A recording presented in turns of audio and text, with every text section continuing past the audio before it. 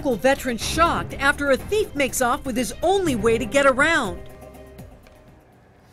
That vet called Action News after someone stole his scooter, and he says it's not the first time it's happened. The 63-year-old says now he can't get to his doctor's appointment. Action News reporter Masa Saidi joins us now live near Maryland Parkway in Hacienda with how his friends are now trying to help him catch the crook. Masa.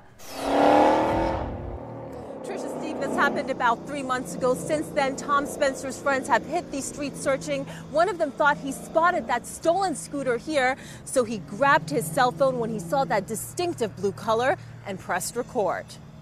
And then there's a little spot you can see on the back of the frame there where those little tabs were ground off. No doubt about it, Tom Spencer says that's his ride. The stranger strolling alongside it in the cell video, we blurred his face because police have not yet identified any suspects. The worst part for this veteran, unable to walk well, he's been stranded at home for weeks.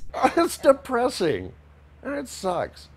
I mean, you know, I almost hate that everybody's got a cell phone. I mean, you can sit there and watch your own grief over and over and over. The 63-year-old bought the scooter 2 years ago, spent $1,000 on upgrades. Since he had already been a victim of scooter theft once, he says, he kept this one in chains with an alarm real close. So it was 20 feet away. Still one morning, it was gone. Now he hopes police will track it down because public transit is too expensive and it hurts too much to walk. Before my scooter was stolen, I was starting to go to some psychotherapy for some of my problems with PTSD. And I wanted to go weekly, but that's kind of out of the question right now.